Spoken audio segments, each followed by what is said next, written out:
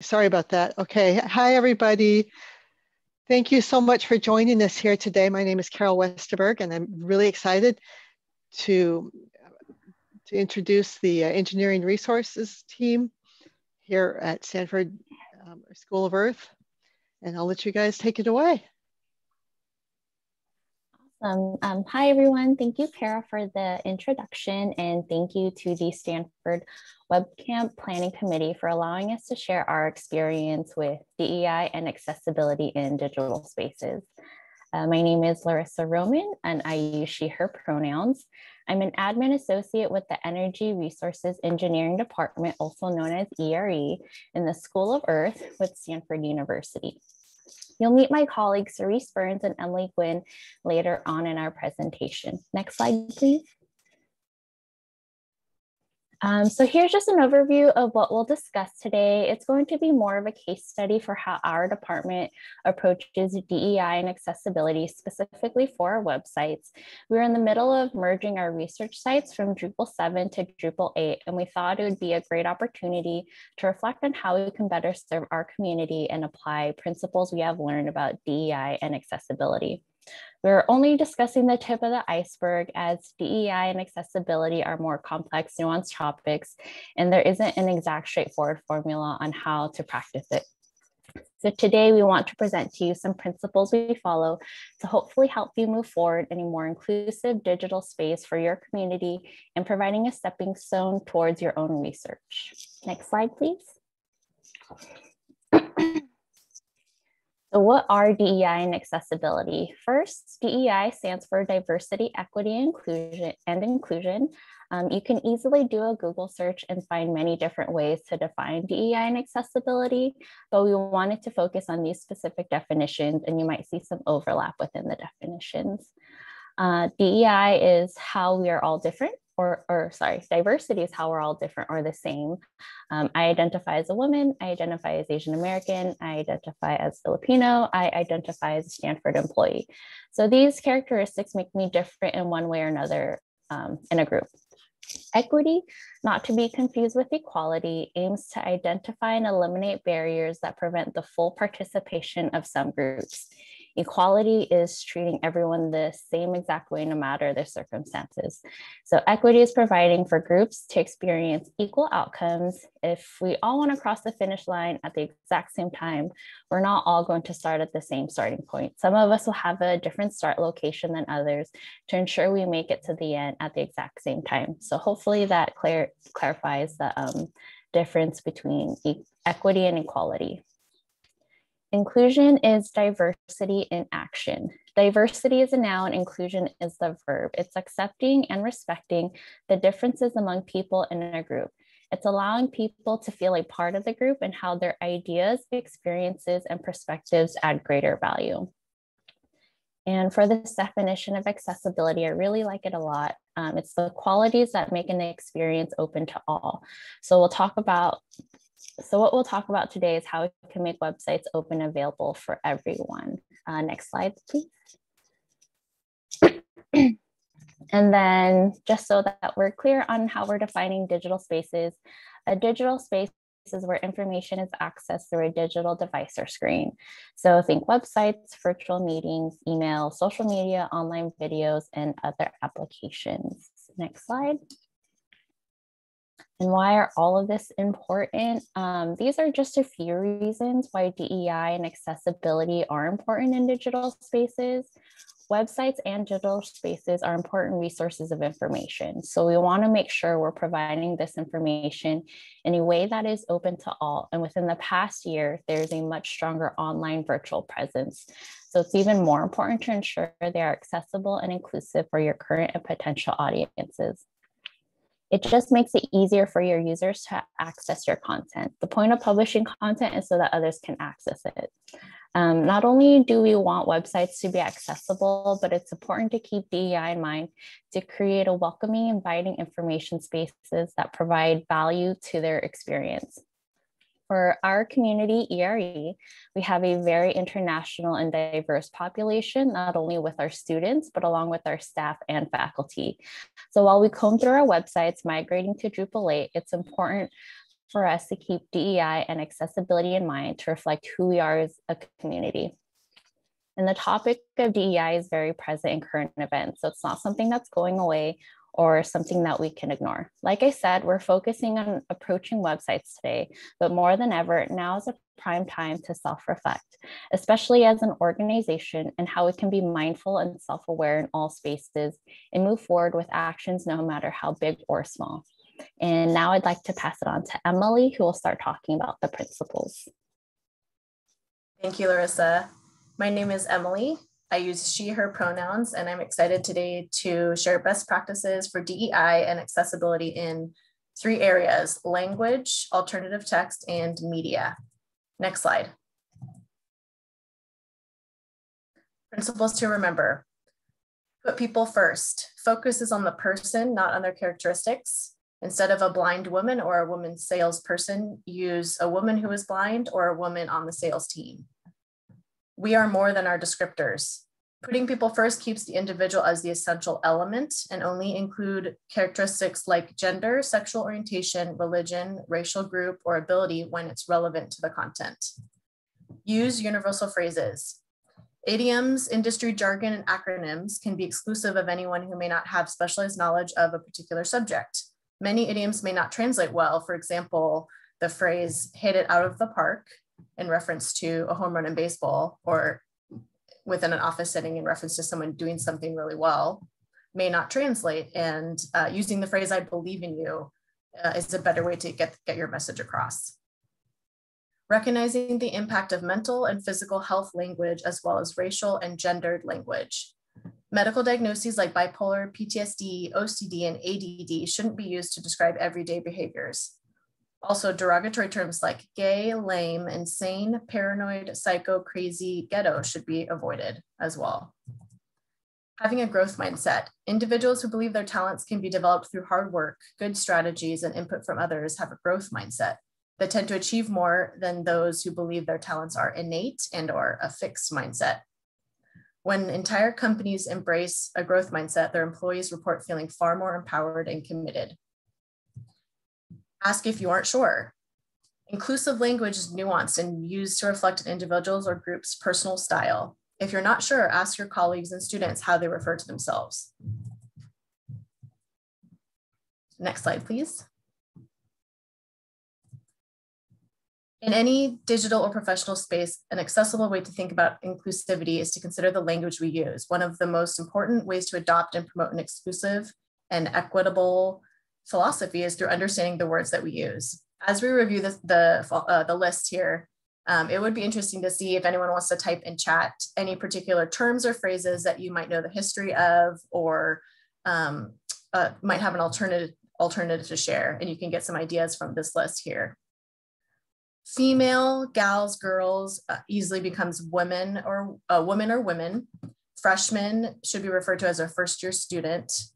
Grandfathering or grandfather clause means not subject to a change in the rules. The term grandfather clause originated in the American South in the 1890s as a way to divide the 15th Amendment and prevent Black Americans from voting. A good alternative is legacy. Guys and ladies. Using guys to address all people is gendered language that may insinuate that men are the preferred gender. Instead, use gender neutral language such as folks, y'all, or teammates. Handicapped. This term is believed to be rooted in a correlation between a person with a disability and a beggar who had to beg with a cap in their hand because of their inability to maintain employment.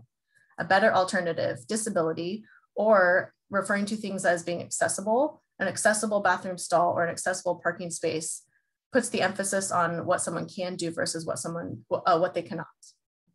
Housekeeping. Maintenance or guidelines is a suggested alternative, and housekeeping referring to the logistics around the office. So you could say, we have guidelines to go over, we have some maintenance to take care of instead of housekeeping to go over.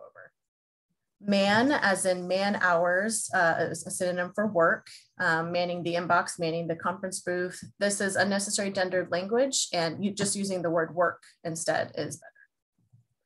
Master. Think master copy, master key, master house. This is a problematic term sometimes used to refer to one machine that has the original copy of data and others that automatically update themselves to match its data. Replacements for this word include primary, original, or expert. Okay, so we'll take a look at chat. Okay, I'm actually not familiar with that one. David, do you want to jump in and talk about that one for a minute? Sure.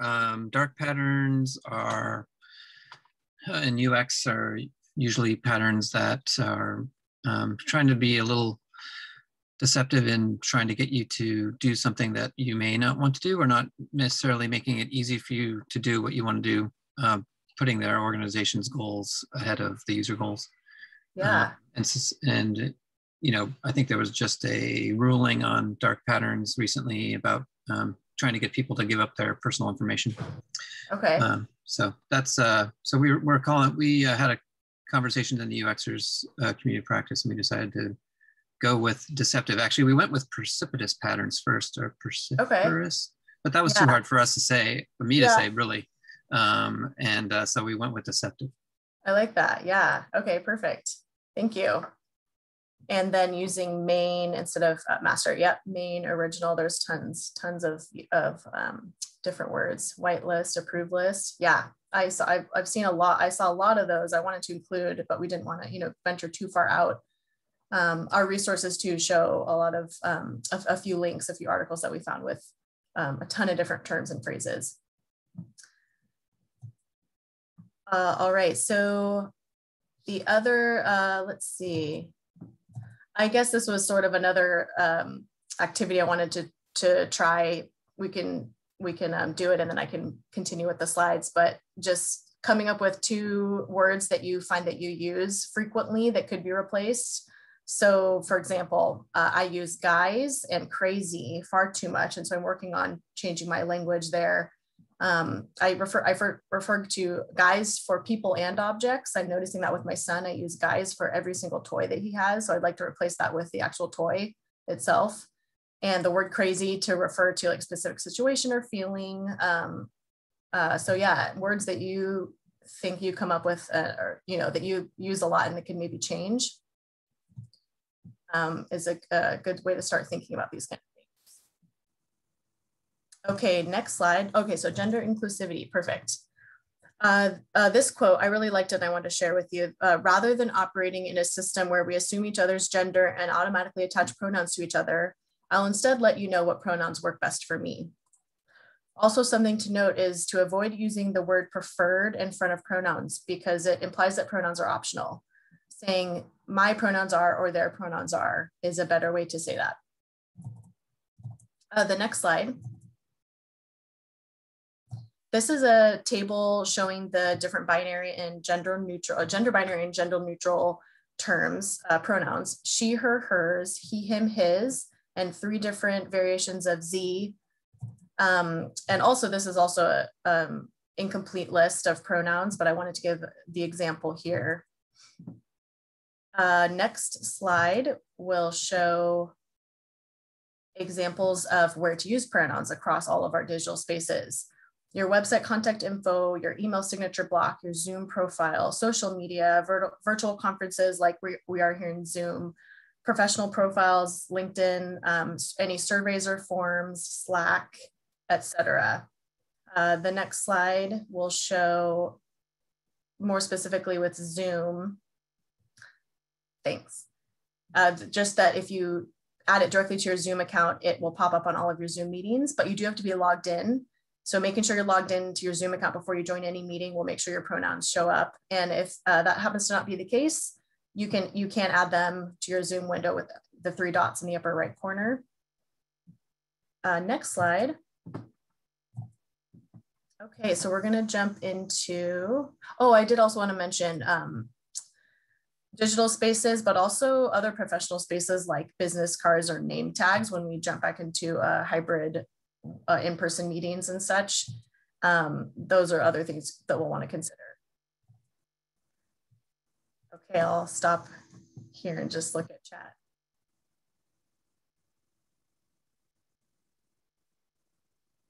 Yep. Dude, crazy. I mean, yes, that sounds like my language.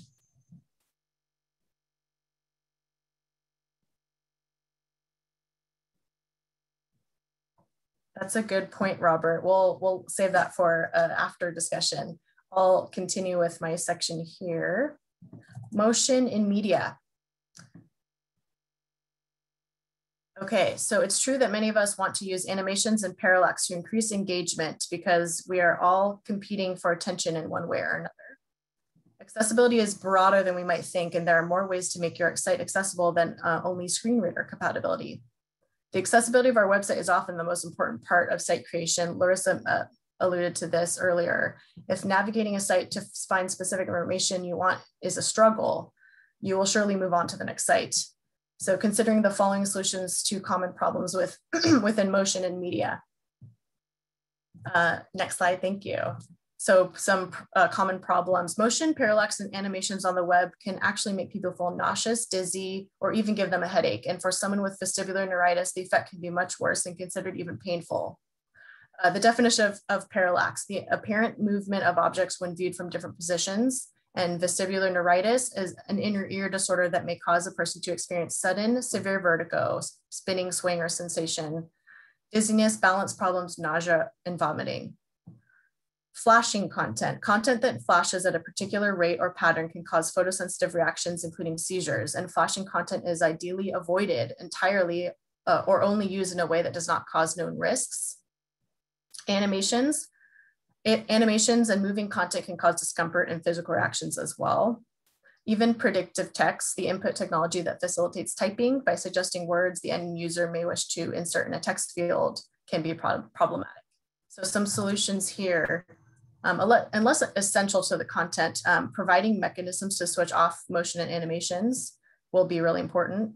Also remember to let users press play on videos instead of having them play automatically upon entering the site. Provide a warning to users before flashing content is presented, and also provide alternatives. Lastly, consider not using video backgrounds in Zoom or other meeting apps in order to be more inclusive of those with any vestibular or sensitivities to motion. Okay, next slide. Alternative text for media. It is alternative text serves several functions. It is read by screen readers in place of images, allowing the content and function of the image to be accessible to those with visual or certain cognitive disabilities. It is displayed in place of the image in browser if the image file is not loaded or when the user has chosen not to view images. It provides a semantic meaning and description to images which can be read by engines or be used to later determine the content of the image from page context alone. The key principle is that computers and screen readers cannot analyze an image and determine what the image presents. So that is why it's important to apply accessibility to media. So we have, next slide, we'll have some alt text best practices. Be succinct but thorough with content and function. You don't need to repeat anything that's already in the caption. Functional images need alt text in order to display what the purpose of the media is. And decorative images like an icon from Font Awesome, the popular icon site, should be coded and not used directly on a page. It's also best to avoid extravagant or opinionated language. An example would be using the word cute as a descriptor for an image of a puppy dog. It's best not to use images with text on the image like a meme or images of a table or graph. Okay, so describing people. Identifying visual appearance is important only if it adds to the understanding of the content. Instincts for political correctness tend to inadvertently result in redacting information when we actually want to add more precise language to increase inclusivity. Physical features. When particular features are immediately noticeable or mutually agreed upon of a known person are visually present, they should be described. This is not only in regards to prominent features or physical stature, but also physical disabilities. Identification. When describing an image of a recognizable person, identify them by name, but also describe their physical attributes. If an individual is not a public figure and the context does not imply the importance of who is represented, it may not be appropriate to identify the individual.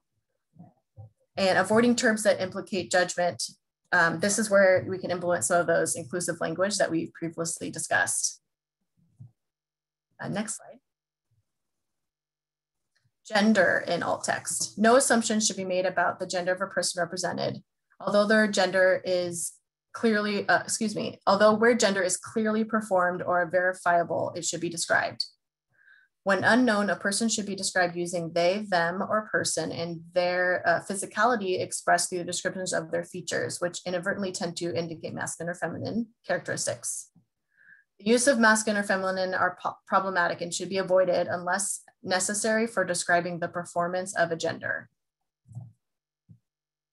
Next slide, please. Ethnicity and skin tone. When describing the skin tone of a person, use non-ethnic terms such as light or dark complexioned when clearly visible. Because of its widespread use, the emoji terms for skin tone are recommended as shown here on the left. Also, where skin tone is obvious, you can use more specific terms such as black or white, or where known and verified, ethnic identity can be included with the visual information. And so with that, up next, Cerise will show us an example of alt text, and then we'll move on into her section on design and layout, readability, and use of color. All right, thank you, Emily. I'm Cerise Burns, and I identify as she, her. And so I'd like to have everyone take about 30 seconds and just take a look at this image and think about what your alt text would be for this image. Feel free to type it in the chat if you want. We'll just take a quick 30 seconds. And we'll give some examples that are not exact, but what we kind of came up with for these. Well, okay, good question, Kevin. That is kind of where we're going with this. So, all right, so looking at more non-specific context, we might describe this picture as a person with light complexion and dark hair at a desk with a laptop, smiling while writing in a notebook and listening to headphones. A little extra detail there that you might not necessarily need, but that kind of gives a good description of the picture. But thinking about if this is more in a very specific context of an Asian and Asian American student group study page, maybe somewhere on campus or something, you might describe it more as Asian American woman with light complexion and dark hair, I read over my computer, studying, smiling, and listening to headphones. And this, you know, in the context, you obviously want to make sure that you can verify that she identifies as a woman too. So. Yeah, all right. So definitely, obviously, everybody thought content right away. So content does matter. So, and yes, you could say earbuds. Obviously, I'm a headphone user, so I don't think about earbuds as much. So moving on to layout and design. Layout and design are important for everyone to be able to understand your web page and have a good user experience on your page. So thinking about spacing and sections and your font use and color uses, as well as kind of making sure you're using that properly for accessibility. So very important always is having good readability on your page. Readability is in kind of many forms here. So having good sections, like I said, on your web pages is a great way to provide better readability, being able to identify information quickly, find it quickly on the page. If you don't find it quickly, you might get frustrated and just walk away from that page, or rather not walk away, but click away from that page. In your sections, making sure your content is written for about a 7th to 8th grade reading level, then also realizing that your audience might be very specific. So for our pages on ERE, they're very scientific. So they're going to be written very different way. If you're writing for medical pages or like law school, you're probably going to have a little bit different content, but making sure it's still kind of accessible and understandable. Using bullet points and numbered lists. I combine them here. I wouldn't normally combine them a lot because it does look a little hard to read in the case of this page, but I just want to show you examples of those. But that will help identify information, give you succinct information quickly, and kind of be able to move around the page more comfortably. Using space to define sections, that makes it more readable. quicker to find the information, like I said before, but avoid this in text. You want to use left-aligned text as much as possible and try to avoid using space inside your text, as in like justifying text. That creates too much space for the eye to move around, and it can jump around on the page, and especially if people maybe with like dyslexia have a very hard time continuing to follow the text line. And then making sure that all these put together have a good flow and fit within your design. Didn't write this here, but also having a legible font, being consistent with your font choices and making sure it's not too decorative and fitting your context and making sure that it's legible. So using headers, we at Stanford, we have kind of specifically our web pages are, we don't get to adjust the back end of them very much, but we do have access to choose headers on our pages.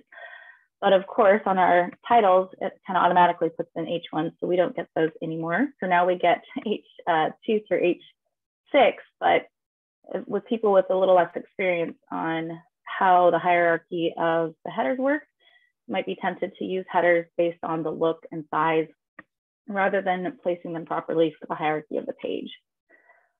Using bold and italics for emphasis is awesome, but not in headers. So kind of avoiding making that for a design thing in headers. Those sorts of things should be taken care of in the CSS rather than using the content editing parts for that. All right, moving on to color in our design and layout. So using color can create a lot of, like for your branding, can create a lot of nice things on your page. However, you have to be conscious of how you're using them. And I will be going into a little more in depth on things like charts and diagrams, as we experience this a lot in our department. And I was creating a bunch last week and realized that my colors were very difficult for perhaps people with visual issues to see the colors properly. So worldwide, the percentage of people with color vision deficiency, or CVD, about 8% of men have color vision deficiency, and about 0.5% of women have color deficiency. This doesn't seem like a lot, but it's enough that obviously we want to make sure that we have this accessible.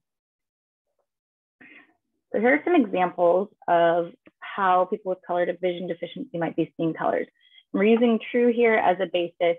This is not truly how everyone sees. If you think about your computer screens, they're showing different colors all the time. My computer screen on this side does not have the same colors on this side, so it will look different to everyone. There are a few different types of color deficiency. Red-green color deficiencies include protanopia, deuteranopia, protanomaly, and deuteranomaly. You can see up here on the right corner and down here in the middle. And then there are also blue-yellow color deficiencies, tritanopia and tritanomaly.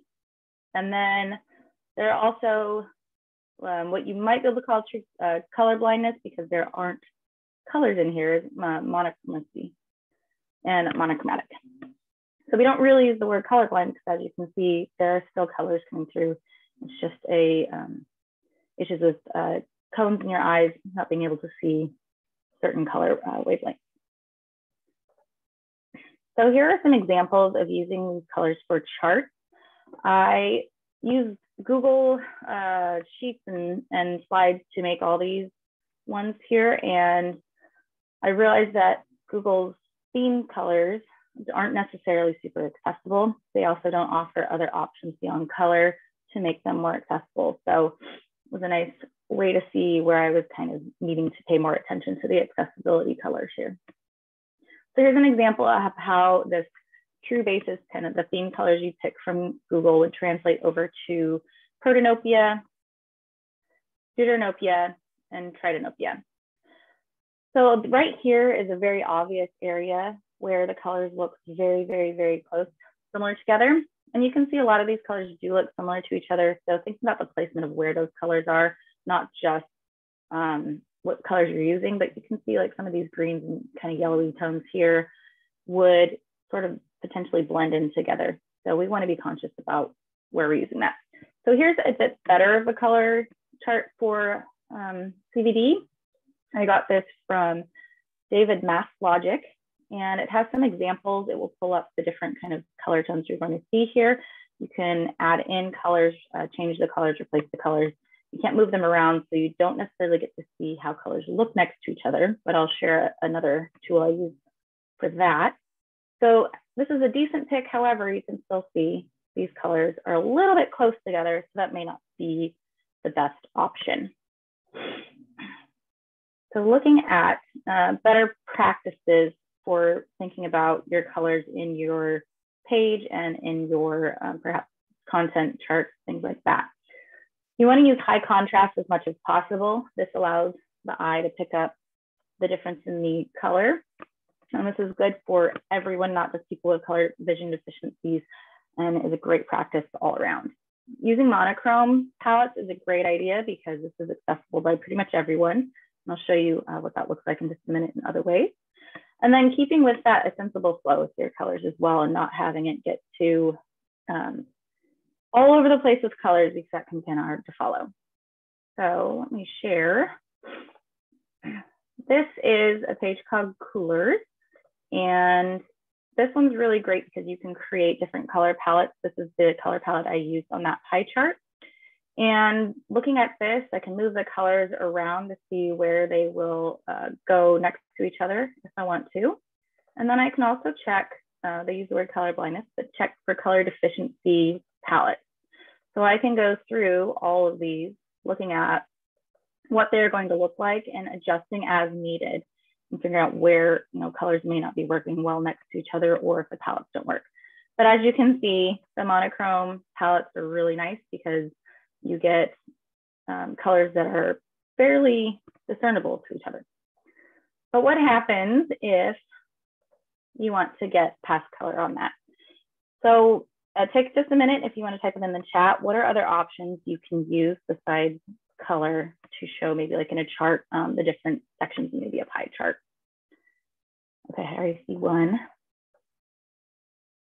Yeah, so patterns is a great one. Any other ideas? Okay. So yeah, labels is great, outlines, yes. And I tried doing some kind of pulling pieces of the pies apart, but it was creating weird spacing. I wasn't providing enough spacing to show the difference. So another option is using icons. So just like labels, yes, we have these labels, putting them inside might be helpful. Using icons can be helpful. However, if you start looking at these smaller pieces, I can't put in icons in there. But icons can be nice to do kind of quick identification. It's a greater understanding, accessibility for all ages, all education levels, all kind of ranges of where people are. So using universal icons is best, obviously, as Emily mentioned, with your content, your jargon content. You don't want to use an icon that's not accessible, that's super specific. Okay, oops, there we go. So texture patterns, those are a great way to show difference. You can see though on this pie chart, it's a little bit small, especially if you're on a smaller screen. So paying attention to how your pattern looks as well, and how it looks with the colors. Is it going to work with the colors well? Like if you look at this bar with dog, maybe a yellow might not come across because there's too much white space with the yellow, so the contrast isn't great. And then also combining the icons, labels for quicker identification for people, and being able to see the spacing in here, but that might not provide on. So paying attention to all those pieces there. And then as you can see here, these ones stand out a lot more than they do in the pie chart. So, all right, so that brings us about to the end here. So this is the end of our talk, but this is not the end of our journey. These are just things that we've started discovering and paying more closer attention to while migrating our sites and doing other projects for our pages. So we hope that you all also keep looking into some of these areas and think about more of the DEI aspect that is kind of coming up in the world today. That's very important. And we have resources and citations for all these, so we'll be happy to share our slides if you're interested. So if anyone has any questions, other discussions? Thank you, that was lovely. Very interesting on the colors. I was going to say, if you want to put your slides or your resources up on the website, you can either pass them to me or not sure if, or one of the web camp people, and they will put it on the site for you. All right.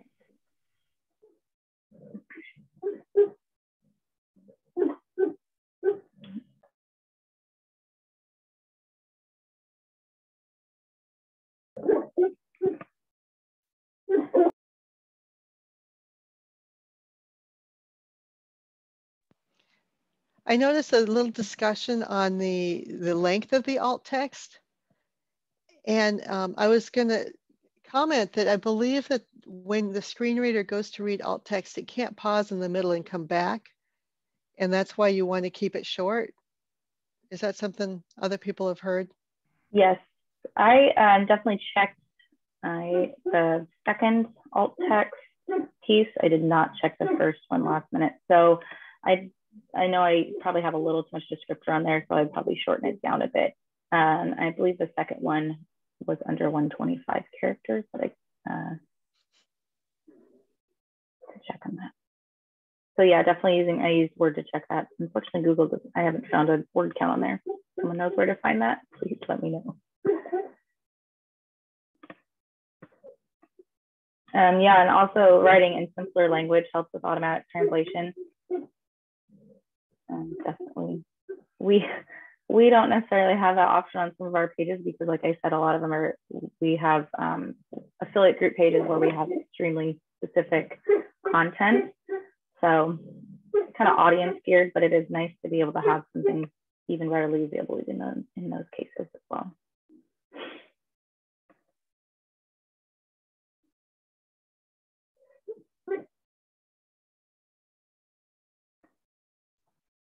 And Sharon mentioned here about the term handicapped, that it driving from sports rather than from someone begging. So I will review those notes and revise what I had, because yeah, the correct information is always going to be the right way to go. Thank you, Sharon. Although that link didn't come up.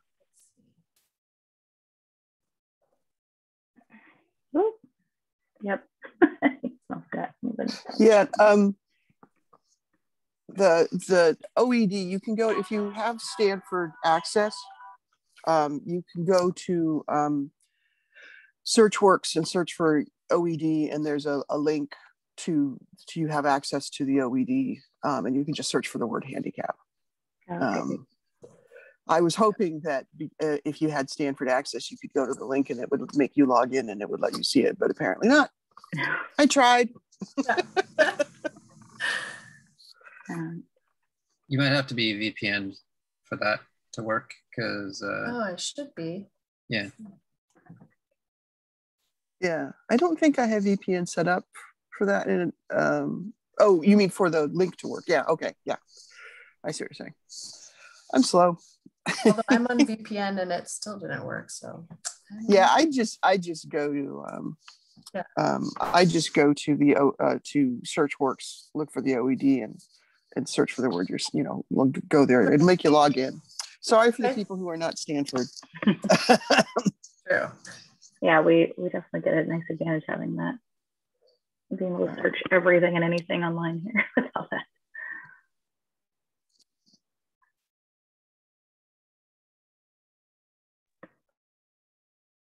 Yeah, and if there is any more discussion about pronouns, I definitely don't consider myself an expert. So if someone wants to jump in, that is welcome. I did see in doing some of our other DEI things about not requiring pronouns. You definitely don't have to require them. Don't force them on people. So the whole reason of having them is so that you can create more of an open space for people to feel comfortable to do that, and not just, you don't have to tell people like, please put your pronouns or this or that. Just having them there shows people that you're aware of that, and that people are able to feel comfortable to come to you if they want to, or to put it on their thing. So it's kind of showing that, I guess, being more tempted to not use this word, but being more kind of an ally to people without forcing it. I have a question, a related question. Have you done any, do you have any opinions on the more recent trend of land acknowledgement? Not heard of that actually. I haven't. Mm-hmm. I haven't, but that brings up a good point that like we were kind of touching only the iceberg on a lot of these subjects, and there's so much broader. So it's a good point to bring up. If we want to revise this presentation, we can look into some more aspects that we didn't cover. Robert says that they're using that in the art, so if you would like to chime in, that'd be awesome. Yeah. For Stanford Earth, the communications team has been partnering with the university's office that was trying to put out that new land acknowledgement. And so we do have now on our DEI site a land acknowledgement page that goes into some of that. So and so we're currently trying to make sure that in Earth in general, if people want to have some kind of land acknowledgement, because it has come up several times, and so they can have something on their website and point to the main page that we're using, that the university is basically using as well. So that's great. I was at a loss if I were to say something. What would I be saying? I'm glad somebody did the research. You have that site handy, Claire? Yeah, let me go find it.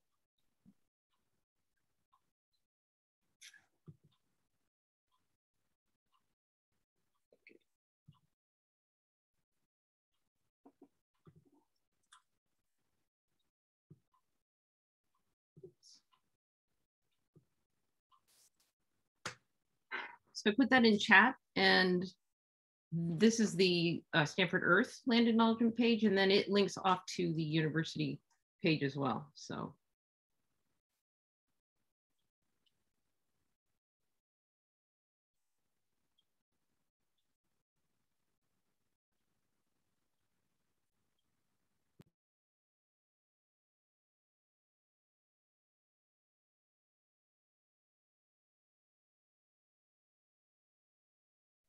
thanks to everyone for sharing all of these resources.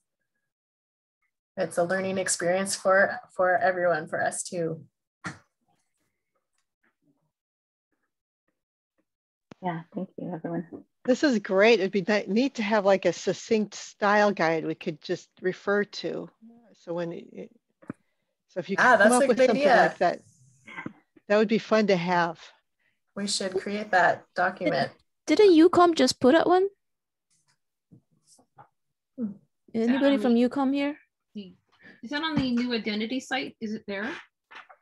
I'm not sure. I think it's I'll still find in out. draft. I'll find out from Dana. I think it's like in draft review, but it's coming.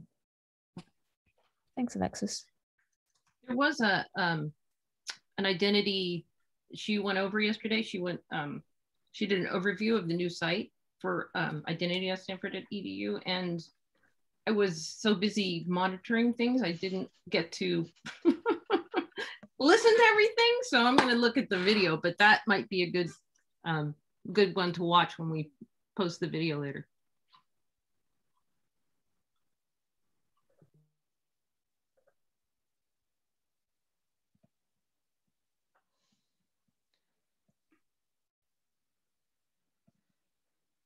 Well, thank you. Are there any other questions or comments?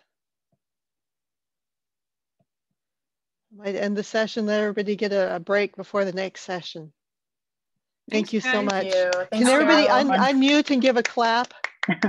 Appreciate it. Yeah, thanks, everyone. Thank you everyone for joining. Have a nice day.